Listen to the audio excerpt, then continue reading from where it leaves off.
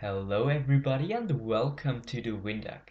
In today's video I'm going to show you one of those little but sometimes also quite useful features Microsoft has integrated into Windows 10 with the Creators Update, and that's the on-screen touchpad. So if you want to know how you can activate and access this feature, you want to stay tuned. So see you after the intro.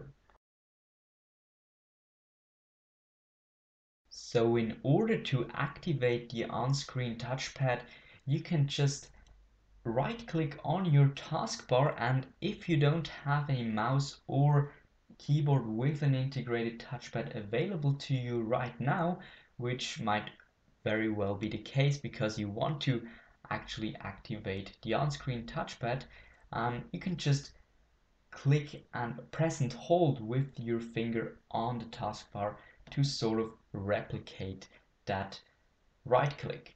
And then you're gonna find this command show touchpad button which you wanna activate. And if you do that, you're gonna find a new icon in your taskbar which says touchpad. And now whenever you need it, you can just click on it, and then you've got your on-screen touchpad directly available to you for use.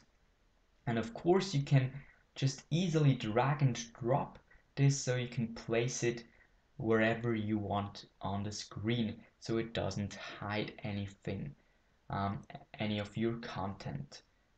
And as you might have already noticed, there are two integrated mouse buttons here, so you can just use them to either right or left click on the object you want to interact with.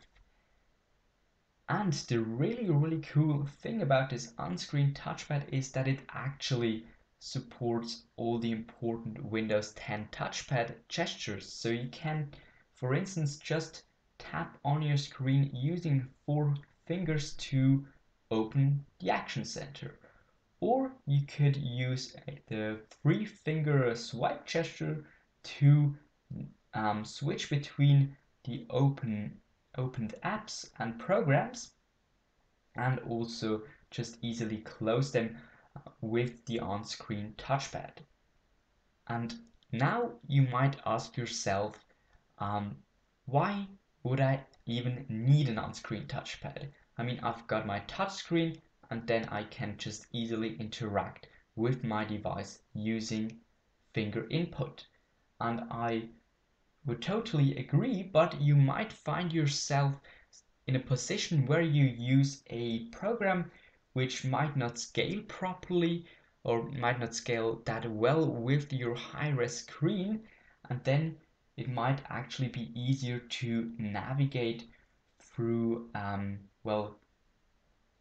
menus with sub-menus and so on. It might actually be just more comfortable to use that or to interact with the program using the on-screen touchpad.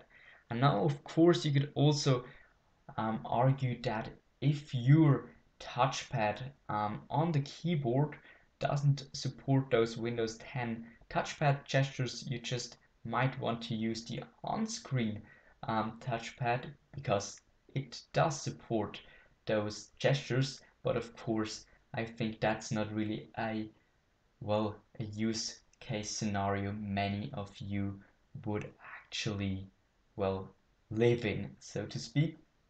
And there's something you have to keep in mind, which I should have probably told you at the beginning of the video, and I'm really sorry that I didn't do that before. But of course you can only activate this touchpad by right-clicking on your taskbar, or actually this button, if your device actually has a touchscreen, because otherwise Microsoft, of course, rightly believes that there is no use for such a touchpad.